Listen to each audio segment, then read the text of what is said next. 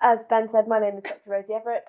Again, I'm not a poet, and I will profess to trying poetry as a teenager and a young adult and being very unsuccessful at it. So I will not talk about my poetry today. But what I am here to talk about is the work that Ben and I have been working on several projects. So we have put up this slide. So it started with the WetFutures project, which was a multidisciplinary, multinational assessment of peatland archaeology across Europe and how we address some of the key questions in the preservation of peatland archaeology as we walk through some of the challenges that we have at the moment around climate change and human intervention in society.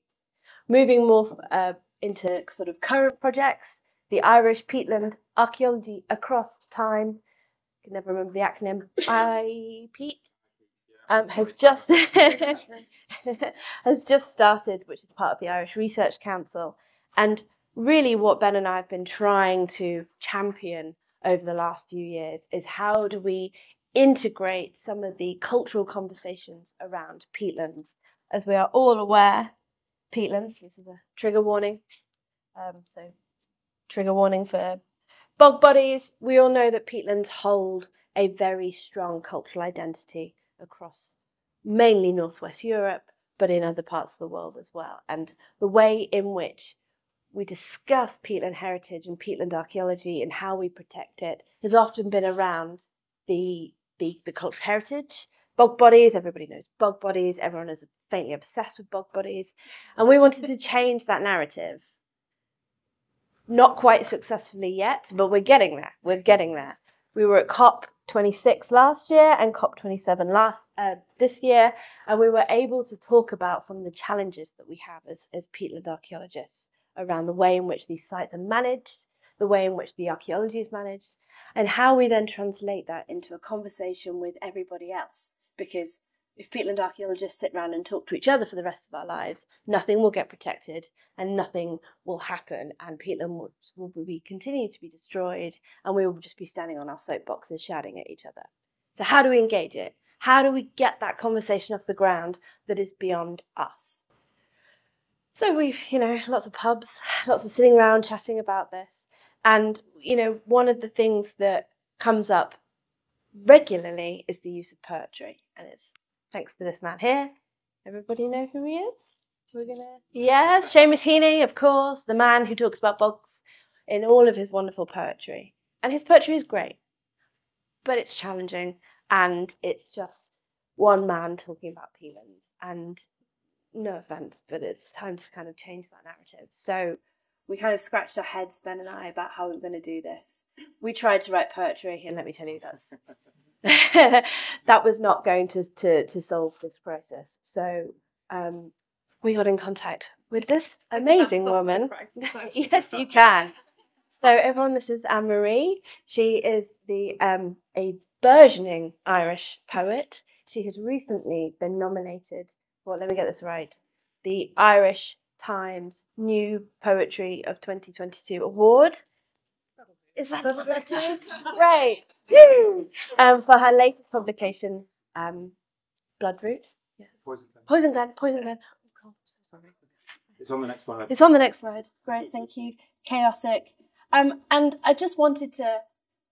There's no point me banging on about how amazing she is, because she has written us a poem about bogs, and we have commissioned this piece, and it is a reflection of some of the challenges and the relationships in Irish society with peatlands and how we can bring that into the conversation outside of the world of Seamus Heaney. And before I finish, I'm sorry, I've done a bit of Googling. So Annemarie, in 2017, you said, "I believe poetry has the potential to unbury us and restore us back into the landscapes to which we truly belong." And I think for our work around peatlands, nothing is more succinct than that one line about how do we bring that conversation back into the wider society. So, Annemarie, would you like to start? So, Annemarie, do you want to talk about the poem and then do? Yeah. Great. Thank you. Morning, everyone. This is actually my very first academic conference. So you'll have to excuse me if I'm talking in kind of layman poetry terms and anecdotes. I'm actually looking at your conference title there, Revolutions, and Joyce has this lovely quote, which I really enjoyed. All poetry is an act of revolt against actuality. Are you okay?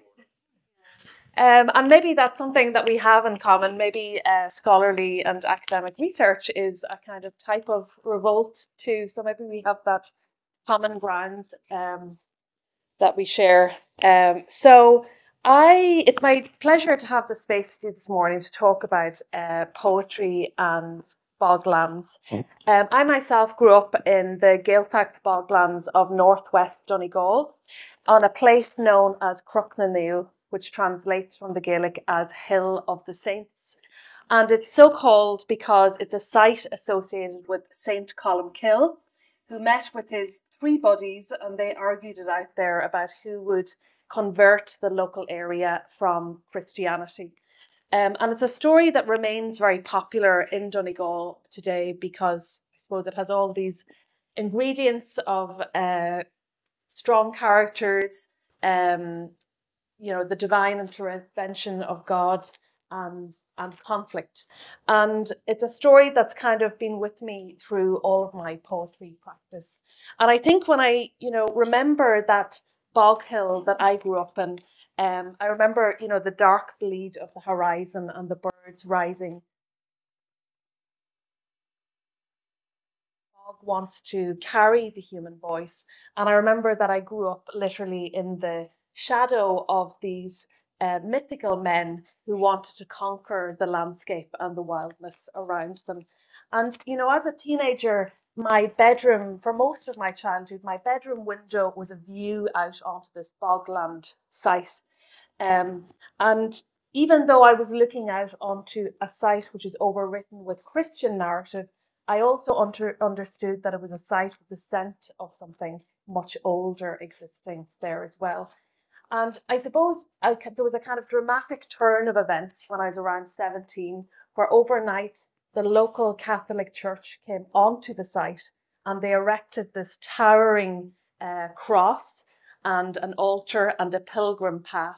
And they kind of took over the bogland site officially. And so the poem that I have written as part of this commission draws upon those particular events. And it's dedicated to my own goddaughter, and was thinking about a recent walk that we had on that bogland site.